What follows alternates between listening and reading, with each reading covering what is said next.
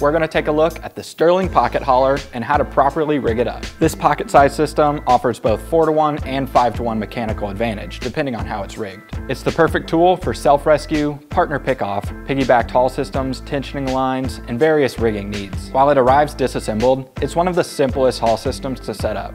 We'll go over that right now. First, you want to lay everything out on a table or workstation and give yourself a couple feet of the 8mm rope to work with. Now, take the quick link, the terminated end of the rope, and one of the double sheave pulleys, and go ahead and connect those like so. And since we're done with that section, we can go ahead and lock the quick link. Now let's take the other double sheave pulley and position it here facing away from the first one. We'll start rigging it from the bottom. So open it up, run the first length of rope through, and once you're through, you can go ahead and close that side of the pulley. For the next step, we'll take that rope back up to the first pulley and run it through the bottom as well. You want to make sure that your pulleys are laying on the same side, so you can go yellow to yellow and red to red.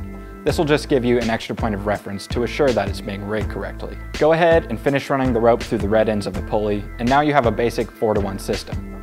Close off each pulley with the triple locking carabiners, and we're about done. Now we need to assemble a progress capture system. Without this, you can still haul your load with that mechanical advantage, but there's nothing stopping the load from falling back down once you let it go. For this, we'll use a prusik. A prusik acts like a fist on the haul rope and quickly chokes down on it when it's being pulled on. So now you want to find the anchor rope on the system. It's the one with the terminated eye connected to the quick link. Follow that up to the opposite pulley, and this is where we'll attach the prusik. Wrap the prusik around 2 to 3 times depending on the weight of the load you'll be hauling. Then attach it to the triple locking carabiner on the yellow side of the pulley. You'll want to do your best to keep the system clear of twists and tangles while setting it up. You don't want any of these ropes crossing and causing extra abrasion, which in turn will make it more difficult to pull. You can see how the prusik works with this prusik minding pulley. It allows you to pull the load up. However, once you let it go, that prusik grabs the rope tight and keeps it from falling back down. So there we have it, your complete 4-to-1 haul system.